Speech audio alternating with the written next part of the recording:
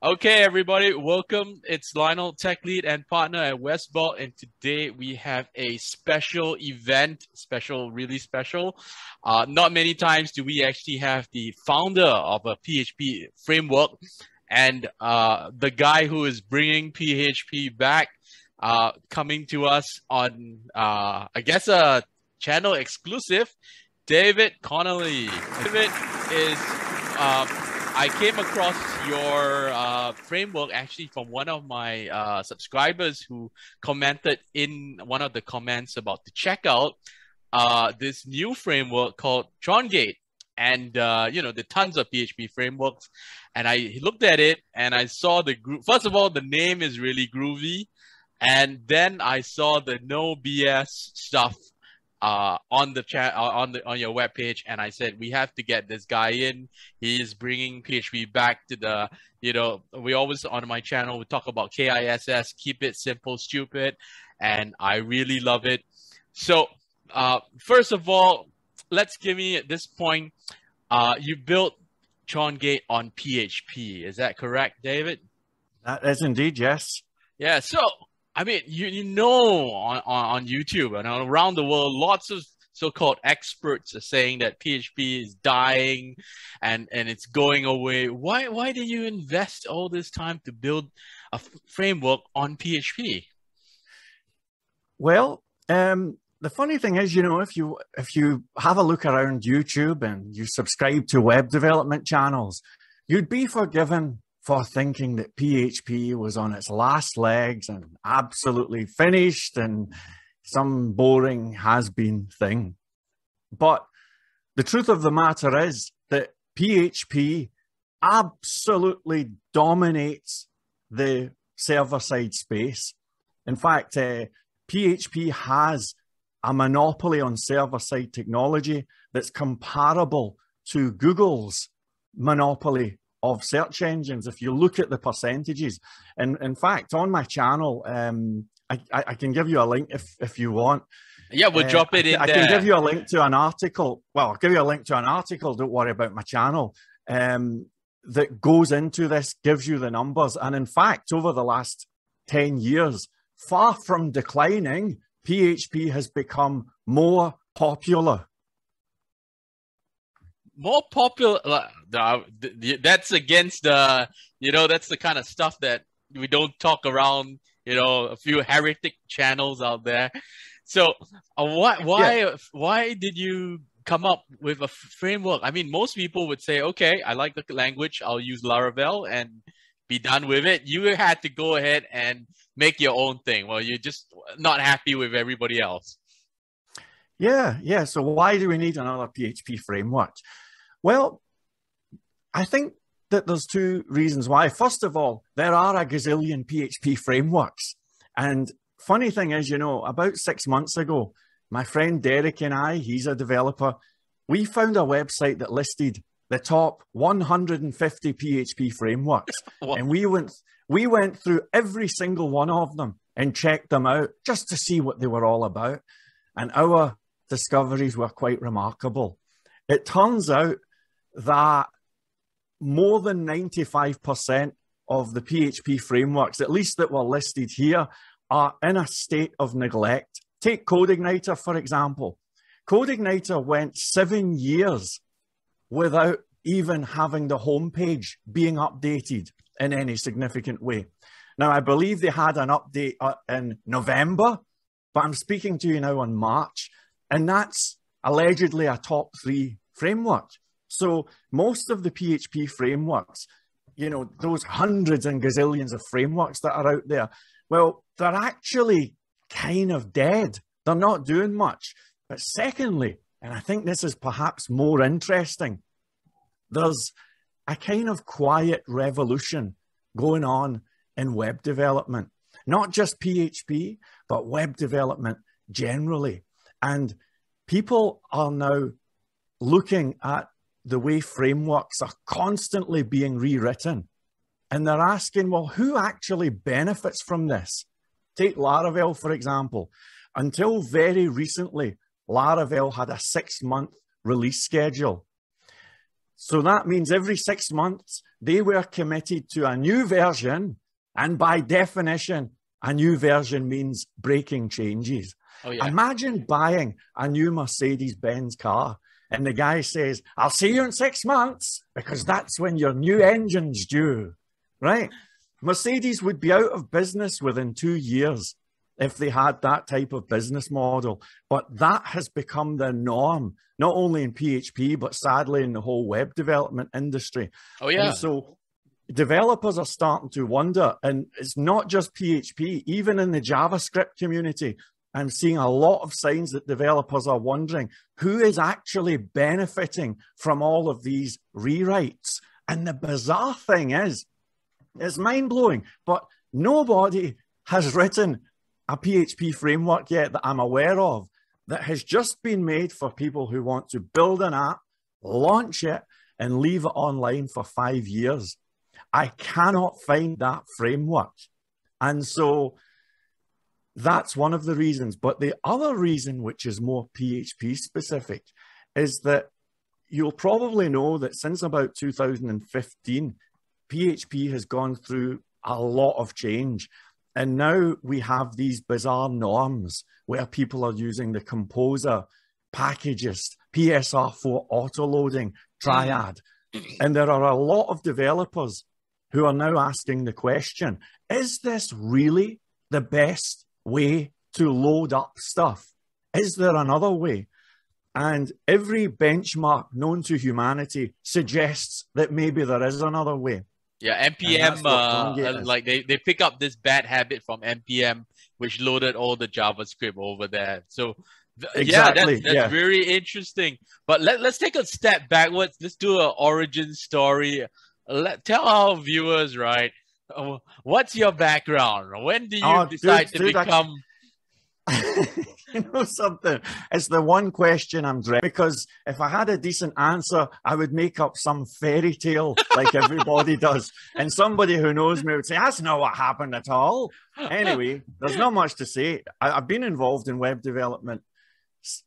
Actually, that's not accurate. I was going to say since 1996. But the phrase web development only kind of appeared around about 2000. Yeah. So I've been involved in this type of stuff for a rather long time. I never started using PHP though. Never started doing real web development until about 2003. But were you formally, did you learn computer science, you know, from the beginning, or would you, like, are you like the homegrown garage baker? Like, how do you get involved in this? Well, you know, I actually did, when I went to uni, I did engineering at first, and they make you do a variety of courses. One of the courses being computing, you know? Yep. And I couldn't stand it. I never enjoyed it at all. I was so bad at it. They had these stickers on the table. A sticker that told you what the F buttons were for.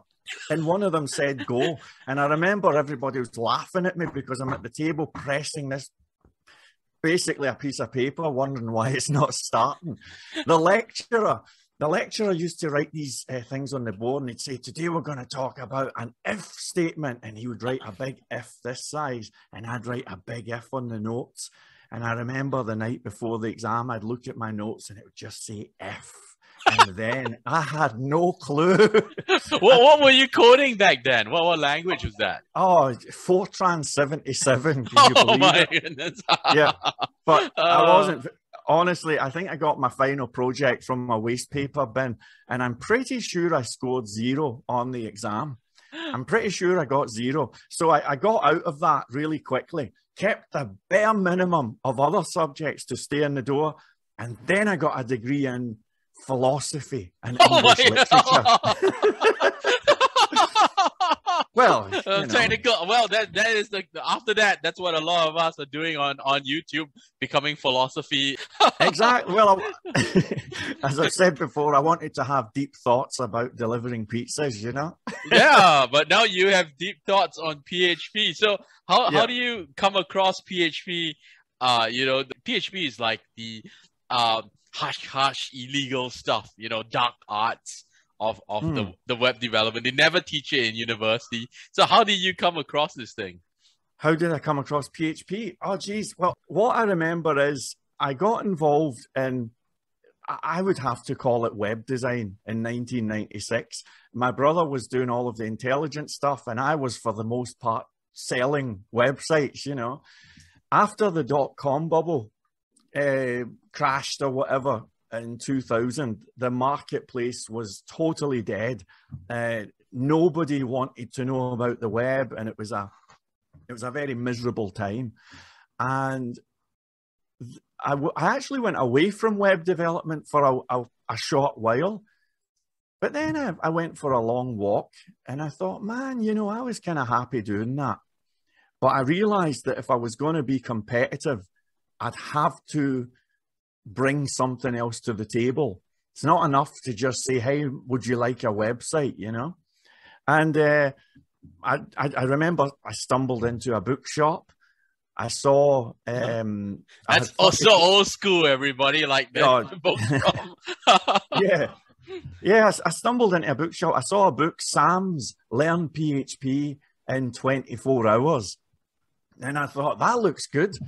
And it took me 10 months to get through it.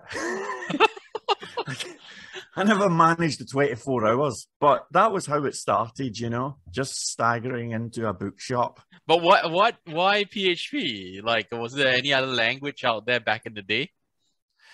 Back then, there was Perl, I know. Well, back then it was Perl, and ASP was being pushed as well. Yeah. And I wasn't entirely scientific about this, but I could see that all of the benchmarks were in favor of PHP. There was no license shenanigans. It was completely as open source as you could get. And there was a sense that this is going to be the next up and coming thing. And you could feel it. It was almost like the way crypto feels these days, you know? You just knew that PHP is going to be big. And I remember going in and seeing prospects who were hell-bent on going ahead with things like ASP and saying to them, I'm telling you, man, PHP is the way to go. Look at these charts, see? And I knew that it was just faster and better. And I managed to convince a few people to try it.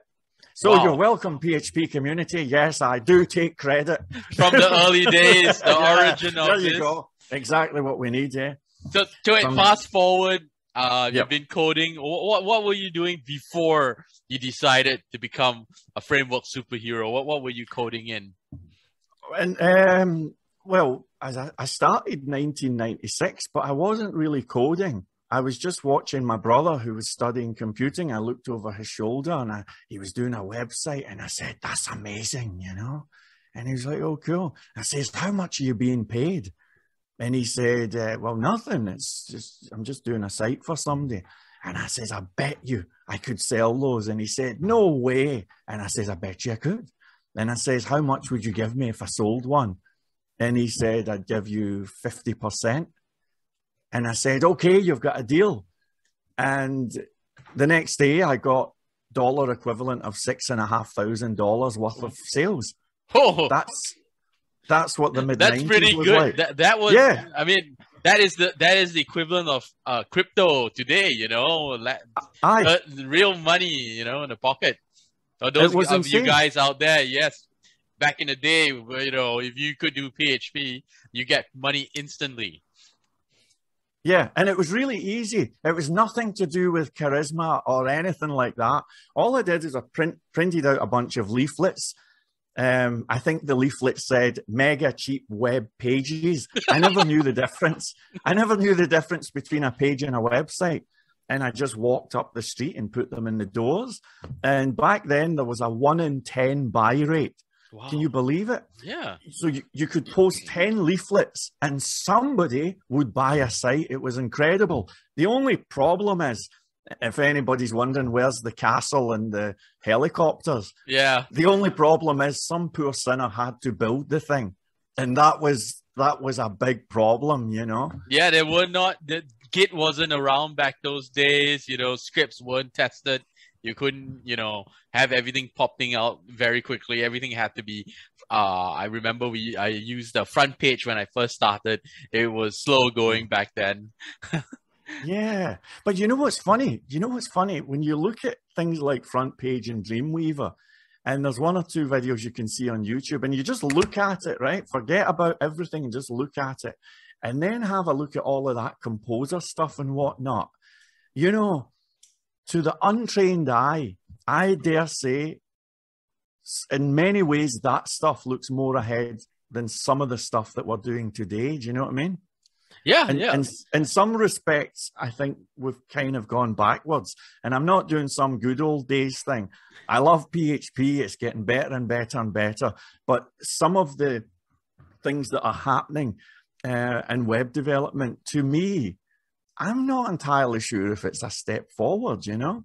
Well, I think they added more complexity into it, but you're right. You know, Dreamweaver I used Dreamweaver. I had a bootleg version of that thing, and it was pretty advanced for the day. You could flip it between HTML, the visual part, and then flip to the other side to look at the code to work on it. That's pretty, you know, really web flowy, pretty very ahead of its day, you know. Oh, absolutely. And you can completely imagine somebody like Squarespace or something coming out with that. And guys like us saying, oh, that's amazing. Look what it does. And yet